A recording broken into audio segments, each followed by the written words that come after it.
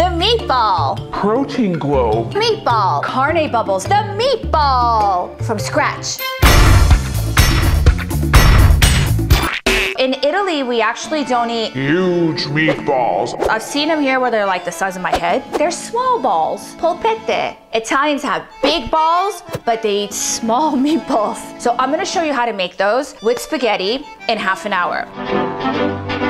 Somebody touch my spaghetti! First, we're gonna make the sauce. I'm gonna make it all here so you can see what I'm doing. This is like 26 ounces of pommes. You can use any type of tomato sauce. So I'm gonna put all of that in the pot. In the pot? A 1/4 cup of honey. I know you're thinking, honey, what? Yeah, well, a lot of sauces actually have sugar in them. I don't always use a sweetener for sauces, but I know my family likes it a little bit on the sweeter side, so add this 1/4 cup of honey for them. I have 3 crushed garlic cloves. I'm not gonna use them all in the sauce because I'm gonna use them for the meatballs. So I'm gonna do like half a teaspoon, half a cup of olive oil. I am gonna put in a full cup of red wine. Salt is per your taste, so I'm gonna put in like 3 big pinches of salt. Here's 1, 2, and 3.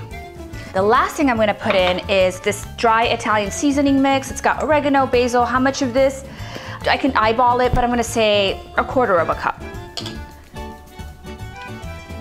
You're gonna mix this all together and you're gonna put it on your stove at about medium heat. So now we're gonna make the meatballs. The meatball! We're gonna roll them into small balls, not very big ones. So in here, I have a mixture of ground pork and ground beef, 16 ounces each. So I have these ready in the bowl. Add the rest of the garlic. Remember, there were 3 garlic cloves altogether. We used half a teaspoon in the sauce.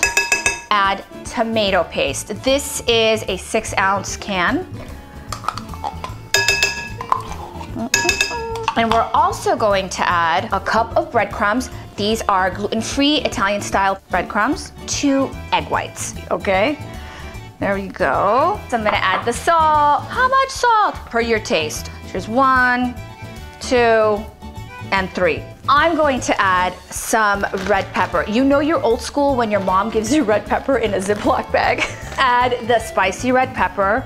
It's not gonna make it super spicy, but it's gonna add some kick to it. So now you're gonna get your hands dirty. I'm gonna take off my rings because ew. And you're going to massage this meat. You're gonna massage your meat. So tell me, how's your day been? How's that new girlfriend of yours? Oh, yeah. Is this too rough? How big are these meatballs gonna be? This is as big the meatball as I'm going to make. So my mother has a saying, you should never wear earrings bigger than your head, and you should never make meatballs bigger than your husband's. We're rolling the meatballs. Did you know that meatballs are actually balls of meat? Who named these things? Hey, you know, I roll the meat into a ball. We call it the meatball. That's pretty lazy, dude. You could have come up with a better name. Balls of joy, protein globe, juicy spheres. I just came up with like 17 better names. Meatball guy, meat globe. See, there's Italy, there's America.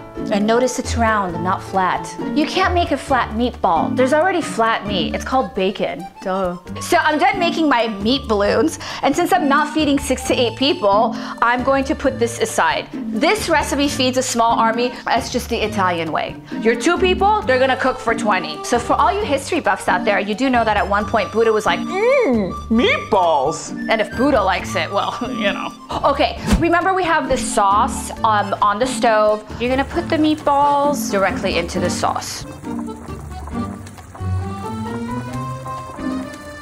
We are going to let them cook directly into the sauce for 15 minutes and they'll be ready. What are you gonna do during those 15 minutes, you're asking? Okay, we're going to make the spaghetti. So I'm just gonna get some water to boil, throw those in for 11 minutes so that they come out al dente. What are you gonna do while you're waiting for the spaghetti to be done and for the sauce to be done?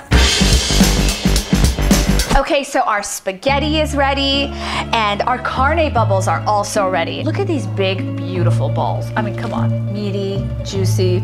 So we are going to add the meatballs to the spaghetti. So I'm just gonna add it on top, okay?